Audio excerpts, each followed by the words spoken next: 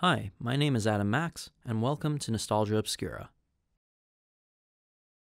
I grew up on Flash games. They were a huge part of my childhood. When I was bored of doing homework and looking for some quick entertainment, I'd open up a game site on my computer and waste a few minutes.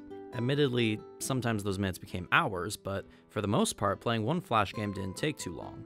Compared to playing something on console or PC, it was quick, easy to set up, and easy to hide in case my mom came to check up on me and make sure I was doing my work.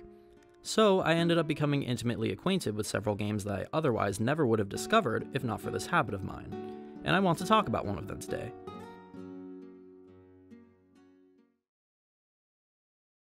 I'm pretty sure everybody my age at the time had a single website or maybe a handful of sites as their go-to, where they would play the majority of their Flash games. Armor Games, Newgrounds, Congregate, Miniclip, cool math games if you were playing on a filter. Your options were anything but limited. My primary site was a large repository called Ancon Arcade, which republished games of various types from other sites. If you're looking for a Flash game variety show, Ancon is the place to go. They used to do weekly updates and add new games to their catalog, but those updates seem to have ended years ago when the format's popularity began dying out. I'd spend most of my time here, in the platform section. I was a big Mario fan as a kid, so naturally this category was the most immediately appealing to me. I ended up playing some fantastic and well-made games, along with some that weren't so good. But there was one that stood out strongly among the rest, one that was so unique and memorable that I still return to it to this day. And that game was Coma by Thomas Brush. I was grabbed by this game as soon as it started. The art style, the sound design, the characters, the world it takes place in, all of it was so weird, but I loved it. It took me about 30 seconds to realize that I was playing something quite special. You play as a boy named Pete, on a quest to rescue his sister from his dad's basement where he has her trapped, or at least that's the premise given by your bird companion. It plays like a fairly standard Metroidvania, where you are free to explore the world around you, unlock new abilities as you go, and backtrack to previously inaccessible areas when those abilities are gained. Notably, there's no combat whatsoever in the game, nor the presence of hazards or enemies of any kind. It's just a lot of exploration and platforming with some minor puzzles. Scattered around the map are various Chekhov's guns that subtly inform you of what you're supposed to do with certain abilities. The game never out and out tells you. Naturally, the experience is fairly short. If you know what you're doing, then this game can be beaten within, say, 15 minutes. The artistic aesthetic of Coma is undoubtedly the first thing that will jump out at you. For a Flash game, it looks really distinct. The art is consistently beautiful and surreal, and evokes the feeling of having a dream as a child. Every speaking character simply appears as a blob-like black silhouette. Little details make the world feel alive, from the wisps floating in the fields, to birds flying in the sky, to hanging cloths and flowers blowing in the wind. The area where you are likely to spend the most time in, Redwood Fields, has lots of reds and oranges against a gray sky, creating a grouping of fall colors. Just like a real childhood dream, this world also has a dark side, with areas like the Mansion, the Silver Chute, and Shield Bend having a more monochrome look to contrast with the palette of the fields. Animations are generally pretty simple, they get the job done but aren't the main focus of the art. The game's writing is kind of ridiculous, but in a good way. All the characters give off an air of eccentricity in their dialogue that adds to the game's dreamlike quality. They're also all quite humorously immature, which is something I soon learned was practically a hallmark of Thomas Brush's writing. Some notable examples of this include Pete's dad threatening to kill him if he doesn't do a task, Gumboisa getting angry if Pete looks at him, Fat Simeon saying he has hypoinflammatory disorder, and Pete and his dad both calling Fat Simeon fatty fat cakes and fatty pancakes. It's all delightfully childish. The writing also has frequent misspellings, but I've got a feeling that a good number of those are actually intentional. Sound design for this game is pretty interesting. While Brush has credited the Free Sound project for some of his effects, he's also credited his own mouth. The more out there, unique sounds are likely the ones done by Brush. A short and distinct sound effect plays every time a character has dialogue, which actually very effectively introduces them and their personality, even without any voice acting.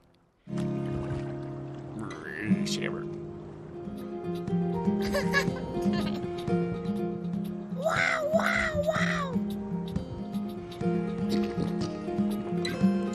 It kind of reminds me of character introductions in 3D Legend of Zelda games. Whoa!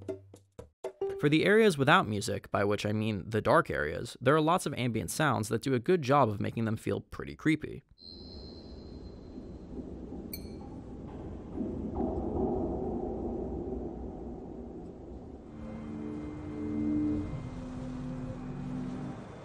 Music in this game is fairly limited, but very appropriate for the setting. Despite being a looping track that lasts a minute and a half, the acoustic-driven theme of Redwood Fields still sticks in the back of my mind. The layers of fingerpicking that slowly build on each other, coupled with the mysterious humming behind it, do wonders for establishing the game's atmosphere.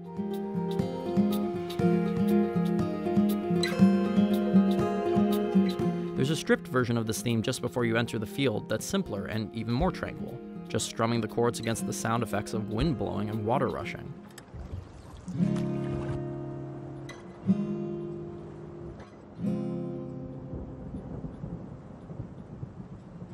A final theme plays during the credits, appropriately sounding equal parts victorious and surreal.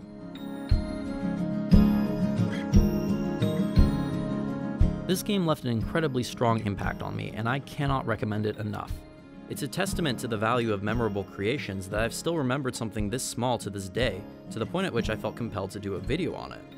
Thomas Brush more or less appears to have done this project entirely on his own, and I applaud him for his fantastic efforts.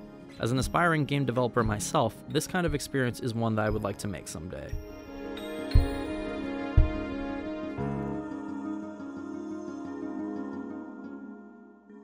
Brush and his indie company Atmos Games are still around, by the way. After releasing Coma in 2010, he released Skinny in 2011, a Flash-based platformer about a robot unwittingly helping its master carry out her sinister intentions. It was decent, but didn't leave nearly as much of a significant impact on me as Coma. This was around the time that Flash games' popularity was decreasing, and the standalone indie game was becoming a more common sight. Atmos Games went quiet for a while, and I assumed the company had been left behind with the Flash format. So imagine my surprise in 2017 when I saw a review for an indie game called Pinstripe, a Metroidvania about a minister rescuing his daughter and escaping hell, and found the writing and artistic style to be incredibly familiar. Atmos Games had finally made their debut on consoles and Steam with a new Metroidvania platformer. I bought and played it, of course, and it was a pretty nice short experience for the price I paid, carrying the signature style of an Atmos game with it, all the way down to the immature dialogue and dark imagery.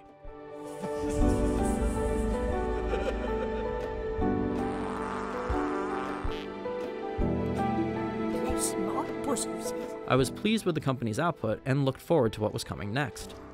That's when I saw the trailer for Once Upon a Coma.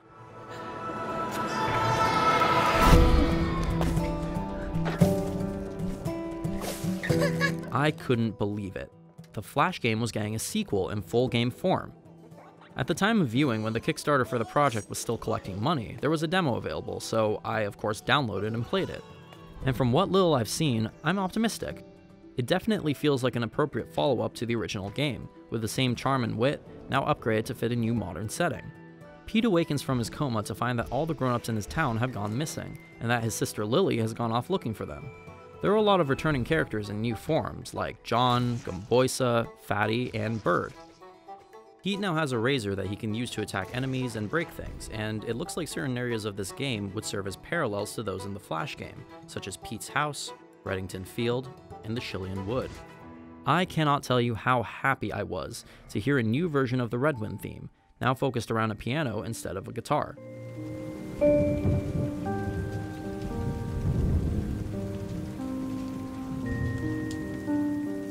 The demo was short, as demos go, and ended once you popped Fatty, but I was more than willing to wait for this game's release. The Kickstarter ended in March of 2018, and the game was slated for release in September of that same year. Which didn't happen. It was delayed. Information on the game's progress was at a standstill for a while, until eventually its Steam page was updated with an all-new trailer and screenshots, revealing some changes had been made to the game. His name was Pete. His world was grey, until he found a friend one day.